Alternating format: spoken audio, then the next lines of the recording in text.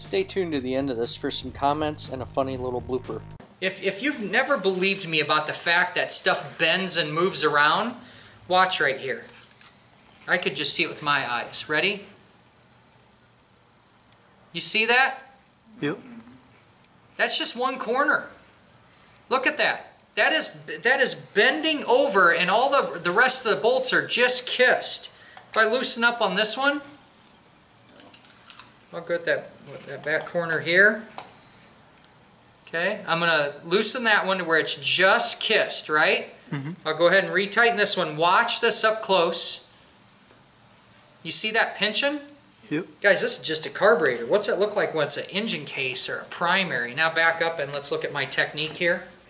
Okay, I always am in the habit of supporting the carburetor. What I'm really trying to show here in the video is that I've got my wrist literally up against my chest here. I'm touching right here, by the way. There's no gap in here. So with this supported like this, when I am pushing down, I'm pushing so straight on that the chance of me stripping it is about non-existent.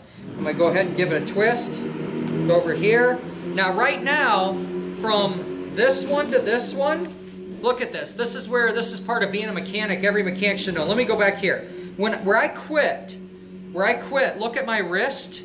Okay, so I have room to twist.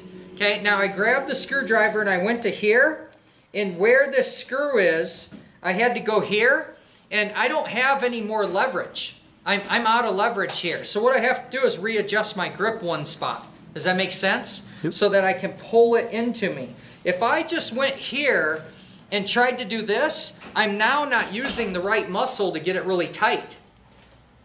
Make sense? Yeah. Mm-hmm. How intentional is that? Very. Very.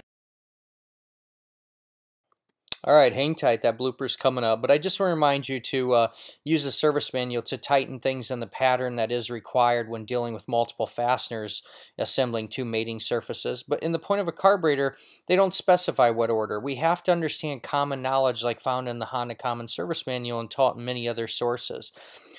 Tightening in an even pattern opposite each other, slow, and pulling it together. If you don't do that, you're going to have problems. This video does a phenomenal job of showing a close-up of how that metal basically bends itself together. I always get the screwdriver to fling the carburetor off the bench and break on the ground. That's what my goal is. 1, 2, 3.